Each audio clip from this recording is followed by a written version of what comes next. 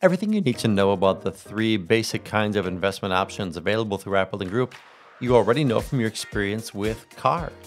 Hi, I'm Mark Scheffler, CEO and founder of Appleton Group. Here in Appleton, Wisconsin, we're a registered investment advisor and fiduciary dedicated to helping our clients spend as much time as possible on the right side of the market. Well, take a ride down the highway, and you're likely to see three basic kinds of vehicles. You'll, of course, see a lot of what I call traditional vehicles, ones that are powered by regular old gasoline and diesel. They're traditional because they use an engine that's powered by fossil fuels burned in an internal combustion engine. This engine has single handedly been responsible for much of the economic growth of the past century. It's used to move people and goods, and frankly, there's no better alternative right now if we want to continue to grow our modern economy. But of course, the future is being built on a move away from fossil fuels toward an all electric fleet. During the last Super Bowl, I don't remember seeing a single ad for any car that wasn't all electric. It's the future. They're incredibly cool and ultra efficient. They're nowhere near perfect, but once we get the infrastructure built, the future looks a lot cleaner and more efficient. But the third kind and the next biggest share of vehicles on the road right now are what we call hybrids. They've got two engines in the same vehicle, one a traditional gas-powered engine and the other an electric motor. When in use, a computer automatically selects which engine is most efficient to use. On the highway, it'll use gas to attain higher speeds, but in town, it'll mainly use an electric motor, which doesn't need to burn fossil fuels to go from point A to point B. Now, hybrids have been around for a while now, and I happen to have owned one of the first models of Prius from Toyota that was available here in the States. It was cutting edge then, but it's actually pretty common now. All the main new manufacturers have them, and by numbers, they're the second most common type of vehicle around today. So why am I talking about cars and not investments? Well, because just like there are traditional hybrid and electric cars, there are three very similar investment strategies that we offer. Traditional strategies, known as buy and hold. These are flexible strategies which are novel and cutting edge in that they automatically adjust as market conditions change, and there are hybrid strategies that combine both traditional and flexible strategies together in a single diversified portfolio. Well, I want to talk about the hybrids for a bit because we really think that they're worth considering for nearly every investor right now. Here's what you need to know. First, our hybrids combine in a single portfolio both traditional buy and hold strategies along with flexible strategies in what we feel is the most suitable mix for each decade of life.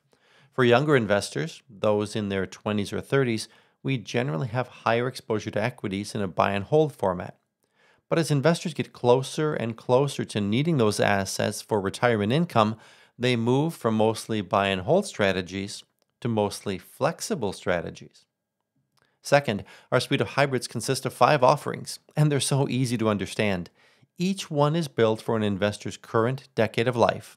We've got hybrids for investors ages 18 to 29, 30 to 39, 40 to 49, 50 to 59, and for ages 60 and up. Simply pick your decade of life, and the hybrid that fits your age bracket is probably the best fit. Now, here's the most important feature. Whatever decade of life you're in is the percentage of the strategy that's invested in flexible strategies. For example, our 30 to 39 hybrid has only 30% of the portfolio in a flexible strategy. Our 40 to 49 hybrid has 40% in flexible, and so on. So each new decade of life gives you more flexibility.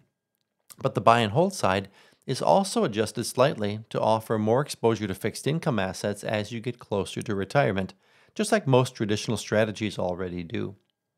Well, the third thing to consider with our hybrids is really one of comfort. Many investors experience increased stress either because they're participating too much in declining markets or not participating enough in rising markets. Our hybrids actually divide your assets into 2 kinds of buckets, the traditional bucket being more long-term and the flexible side being more short to intermediate term. It's an effective way to diversify your total portfolio and might help you feel less stress and to be more comfortable through today's dynamic markets. When markets are cooperative, both sides may be invested very similarly.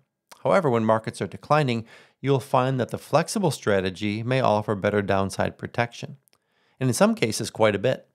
This means that a better balance between risk and reward is achievable than a portfolio that uses exclusively either traditional strategies or even one that uses exclusively flexible strategies.